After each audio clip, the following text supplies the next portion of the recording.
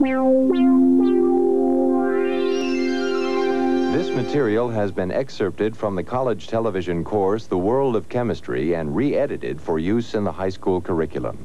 The World of Chemistry is funded by the Annenberg CPB project.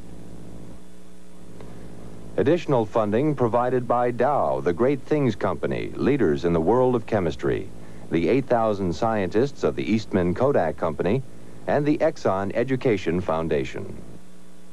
This adaptation is supported by a grant from the National Science Foundation. It is a fascinating journey, this path of knowledge, and the vehicle we ride is a science called chemistry.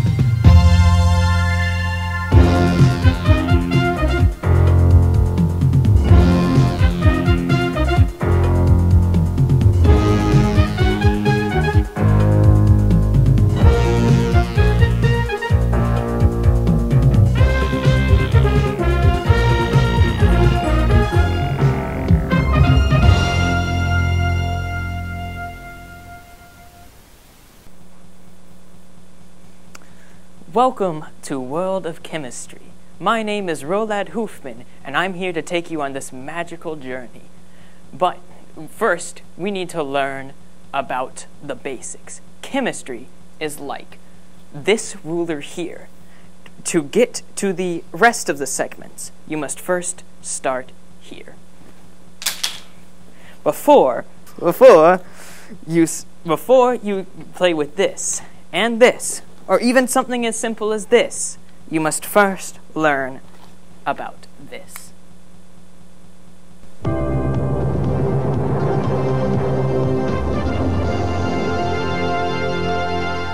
To demonstrate our first lab safety rule, we're performing a special experiment. I'm bringing in a scientist friend of mine to complete the experiment and show you how it's done. Say hi, scientist friend. All right, now begin the experiment.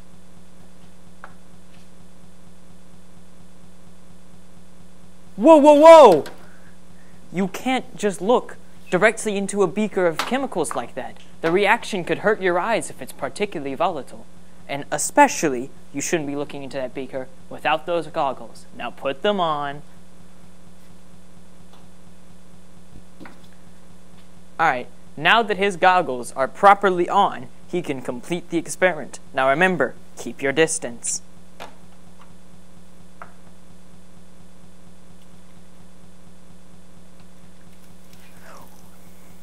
Now look at that. Now imagine if your eyes were directly over that. Your eyes could have been seriously hurt. Great job.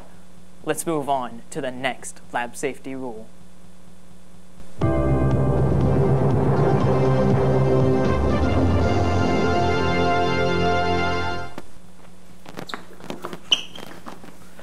Our next experiment will demonstrate our second lab safety rule. I have brought in a new scientist friend to begin the experiment.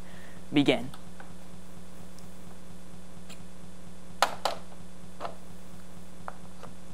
Whoa, whoa, whoa!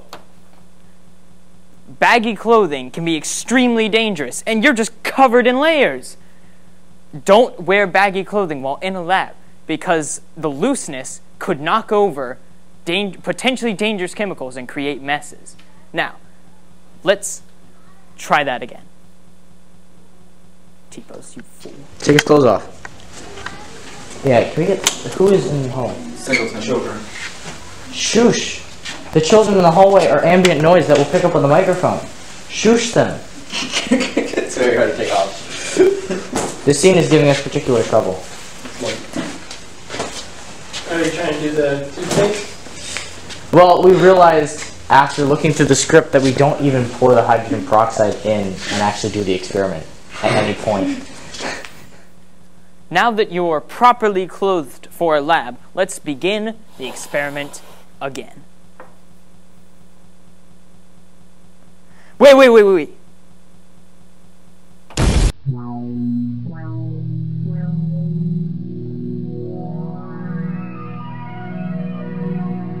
The World of Chemistry.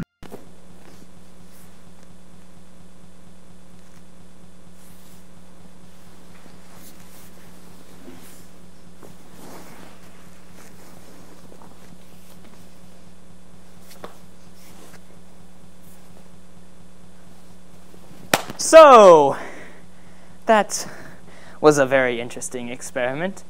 We learned quite a few things so far on this magical journey. We learned to use proper lab equipment. Don't wear baggy clothes or open-toed shoes. And don't eat food in a laboratory. Let's see if I can bring in a more professional science friends to show these fellas how it's done.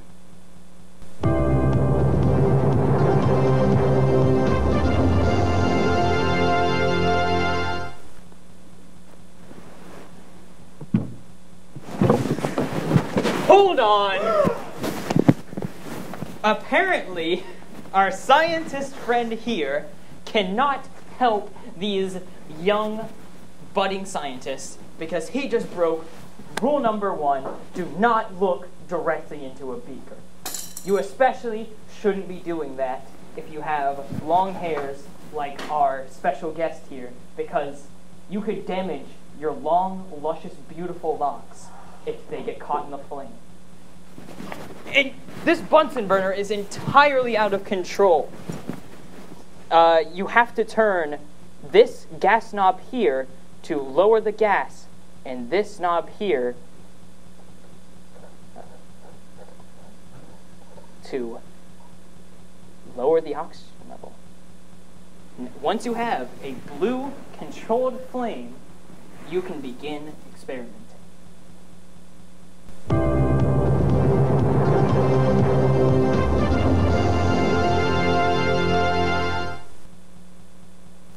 Let's see if our scientist friends can do better with a simple test.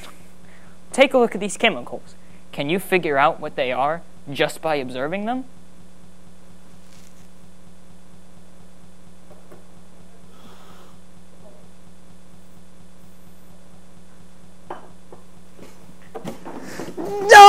No! You can't. You don't do it like...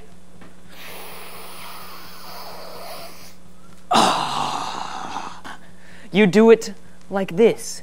You waft it. And never, ever, like our good scientist friend here, drink or eat any chemicals you don't know.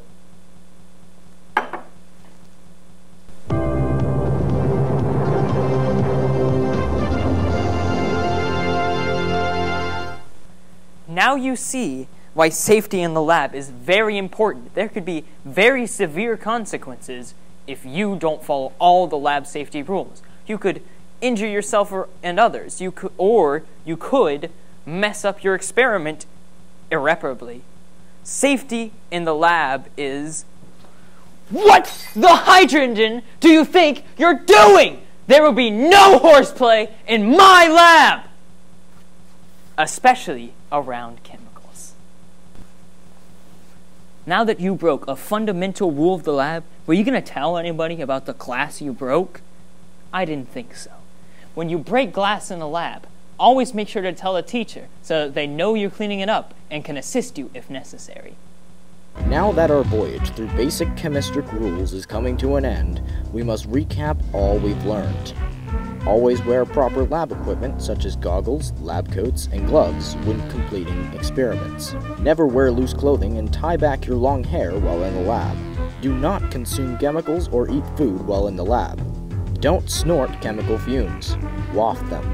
If glass is broken in the lab, notify your instructor before beginning cleanup. And finally, no horseplay in the lab.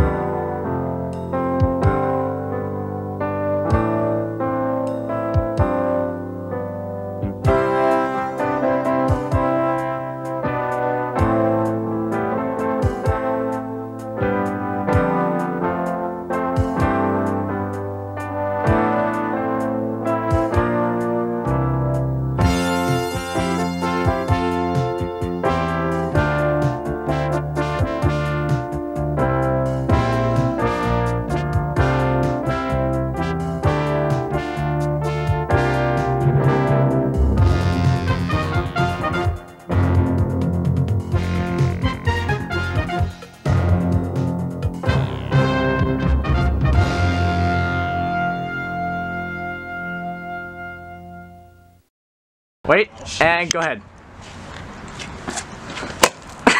This egg has been destroyed!